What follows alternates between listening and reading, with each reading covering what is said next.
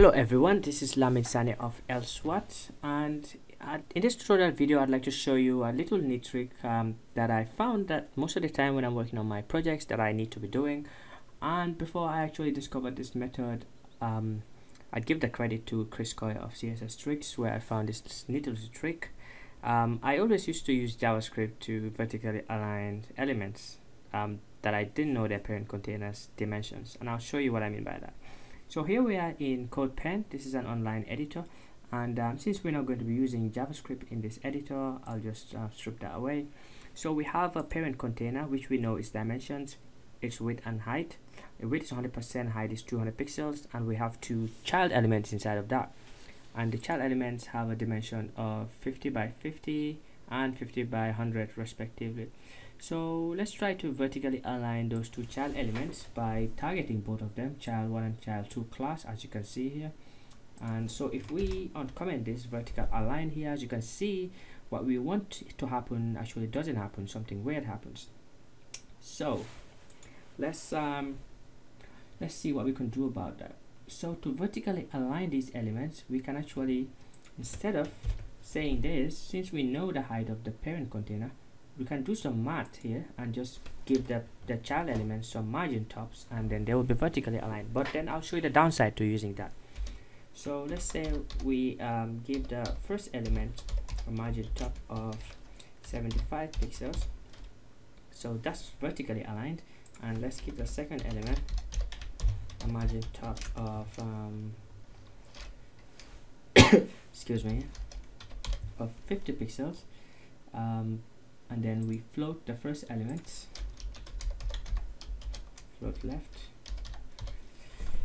As you can see, now they are both vertically aligned, but because we knew the height of the parent container, we knew which margin top to set the child1 and child2 to. But imagine we didn't know the height of the container. Let's say it was in percentages and we didn't know the actual height of it. What could we do? Well, there is actually another method that I'll just show you right now that would work, that should work with any method of centering, even though you don't know the height of the parent container. So let's delete the margin tops and the float lefts. Okay, so now we're back to where we were. So how to vertically center these two elements when you don't know the parent container's dimension? You have to add a pseudo element to actually the parent container. The pseudo element is the before pseudo element, and then you give it a content of empty string, give it a display of inline block, and then give it a height of 100%, and give it a vertical align of middle. Okay, so that's one step. Then the second step is to give this one these two elements, these two child elements, a vertical align of middle as well. So as you can see, that did work. So that's all we needed to do to vertically align these two child elements. If you want, you can actually float the first child element, but I wouldn't suggest that, just to close this little gap. Float left.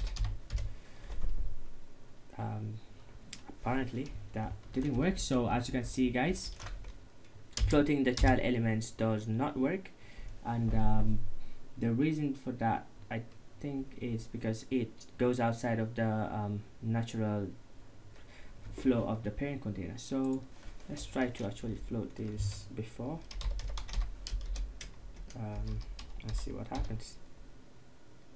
Yeah, that doesn't work as well. So anyways, that was just a little experiment. I actually haven't tried that floating thing before, but yeah, now you know how to vertically align child elements inside the parent container. So this was just something short that I wanted to do, and I hope it was really helpful, and I'll try to post stuff like this.